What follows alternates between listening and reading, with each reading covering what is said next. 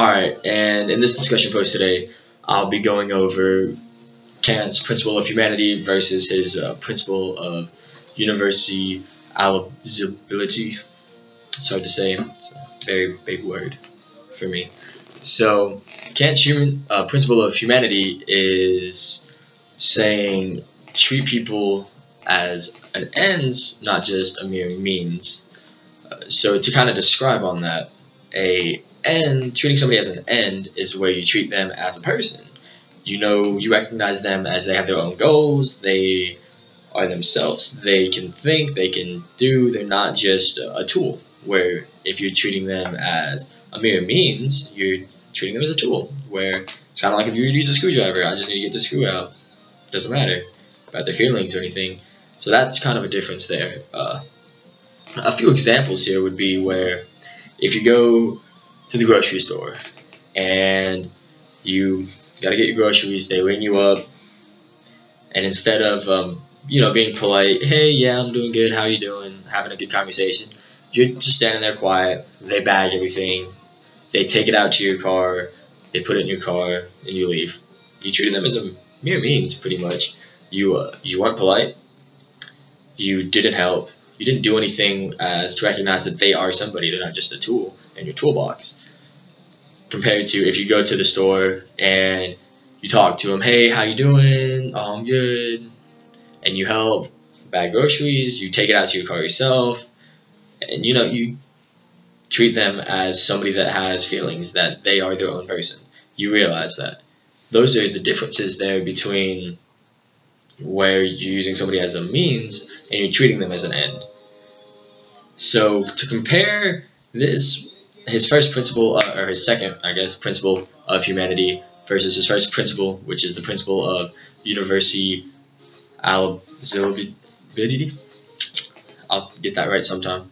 Is where the second principle here is where an act is only morally acceptable if its maxim is universal. So a maxim, first of all, a maxim is pretty much just like your reason for doing something. That's what a maxim is there. So it's like, oh, I'm thirsty, I'm gonna go get a drink. Just to put it in layman terms, I guess, to simplify it.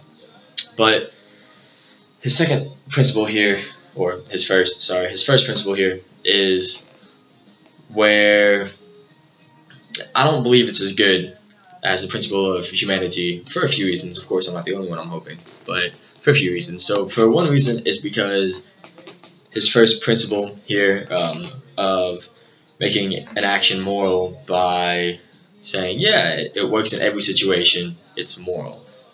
Maybe lying can work. That works in some situations very well. But is it moral? Is it good to be like, yeah, I just left work when you actually left somebody else's house? Or, yeah, I can't come into work today, I'm sick, when you're actually partying. Just examples like that. So that's one example, or one reason why his principle of humanity is better, just because you're treating somebody, or you're acting as though it's not, how can I say this? You're treating somebody with respect, and you're not just treating them, if that makes sense. You're not just doing stuff because you can do it. Yeah, this has a decent outcome, let's do it. You're doing it because it affects you both positively. Another example would be the principle of humanity is where you have a study group. You come together, help everybody study. You get A's on the test. That's awesome. You treated each other as an end and kind of as a means to get the A, but you respected that they were their own person. They were trying to get an A as well, and you helped each other out. And where his first principle here is where you would, yeah, I'm going to study with these people because I want an A. I mean, yeah, they should have an A too, but I don't really care. But I'm going to tell them I care because that'll improve my overall grade, is if we all really focus together, even though I'm only really looking out for myself. So those are just a few short examples. So if you guys have any questions, just leave a comment and I will definitely respond. Thank you.